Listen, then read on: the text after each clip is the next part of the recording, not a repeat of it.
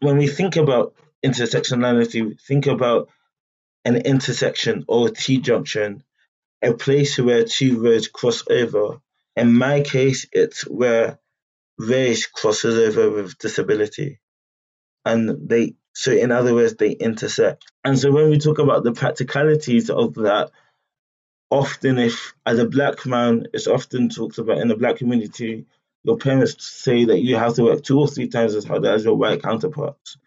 But in the dyspraxic, dyslexic, autistic community, we are often told that we have to work harder as well to get to where we need to be.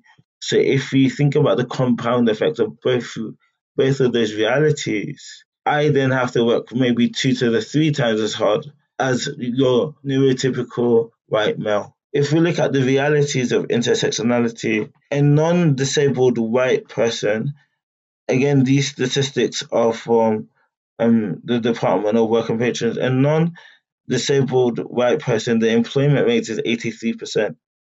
But when they have a disability, the employment rate is 52%. But if we look at black people, non-disabled person is 71%. But when we think about disability, it's 44%. The employment rate for a black disabled person in this country in 2020 is 44%. That's really low.